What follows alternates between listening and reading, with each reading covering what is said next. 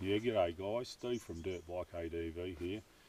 I'm just going to have a quick chat about the Garmin InReach. This is an Explorer Plus. Not a big fan of electronic gadgetry, to be honest. Love my phone, obviously. They're so useful as cameras and communications and a bit of mapping and that sort of stuff. But you won't see stuff bolted all over my handlebars, basically. So reluctant to get one of these, but unfortunately my wife bought one for my birthday. So you can imagine what would happen if I went out without it and got in trouble. She would wring my neck. So not worth the grief, so I'm now taking an InReach with me. This is the first trip with it. I've been away now for 3 or 4 days. And it got me thinking sort of thing about the whole situation with these InReaches. I've always been of the attitude of sort of, I'll get myself out of trouble. I'll walk out, I've got emergency supplies always with me, water and food and tools and all that sort of stuff, and I've drowned my bike a couple of days ago. I was able to sort that out. So I treat myself as being very independent. But, and it's a big but, if I do get into serious trouble and I can't walk out, that's the situation where, they're going to come looking for you. No matter what you say, you can get yourself out of it. You can be the biggest hero in the world, but people are just going to come looking for you. Helicopters, planes, SES, in Victoria we have the State Emergency Service. They're all coming looking for you. They'll do it all for one person. So in a lot of respects it's a bit irresponsible not to have one of these, because with the InReach plans and the latest generation spots as well, you can text them and tell them what's going on. So if it is a dire emergency, you can say get here straight away, or bike's broken down, I'm stuck here, can someone come and please pick me up? So you get those options. Of course, if you want to, you can text you off and say, had a few problems, I'm still going to walk out. That's your choice, but you get the choice, that's the thing. So I think in a lot of respects, although they're pretty dear, $700 Australian and $55 a month to run the plan, that plan can be put on hold when you're not going away, so that's okay, that's fair. So it's a considerable investment, but the other side of the coin for me has been coming across an accident, or a fellow motorcyclist in trouble, or a four-wheel drive flipped over or something along those lines. One of these could take us a lot of stress out of the situation, particularly if people are seriously injured. A friend of mine met a guy up in the top of Western Australia, middle of nowhere, stayed a night camp with him, and top fella, they were going to catch up again later.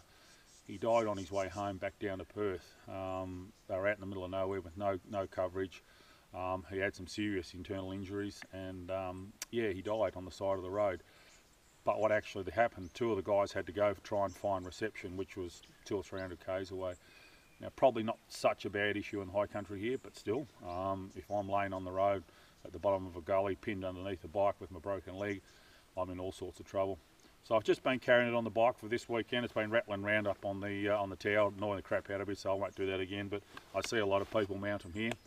And that makes this backpack a sort of secure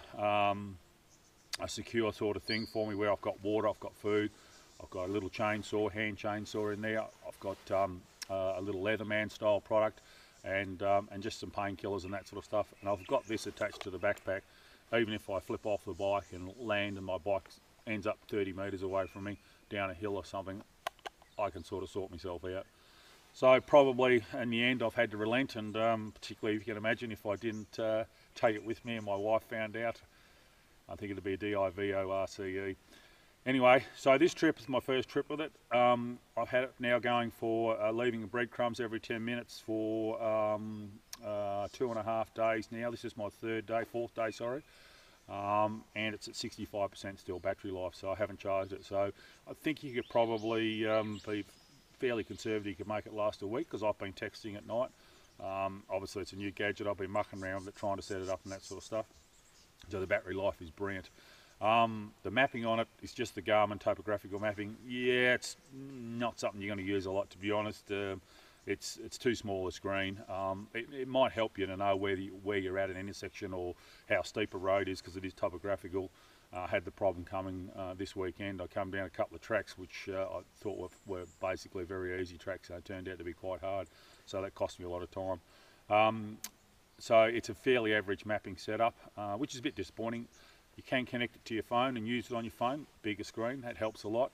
but the connection process with the phone is not sorted. I've just got a cheap arsehole phone, so maybe it might be the phone needs to be updated. I'm not too sure, but the messages and that aren't connecting that well. So yeah, that's to be sorted out. It's my first use of it this weekend, so I'm probably not too stressed about that.